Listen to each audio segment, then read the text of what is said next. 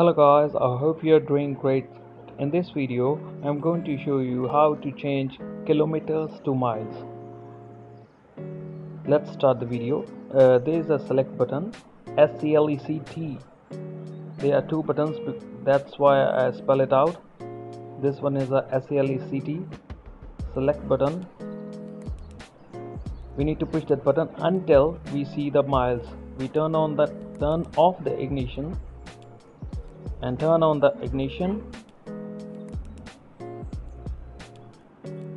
Don't remove that finger until we see the miles.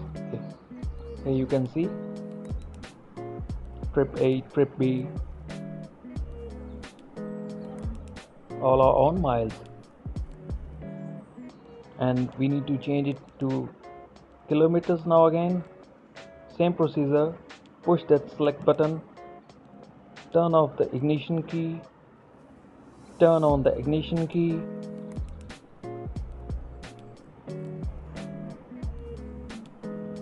and now we see the miles, kilometers.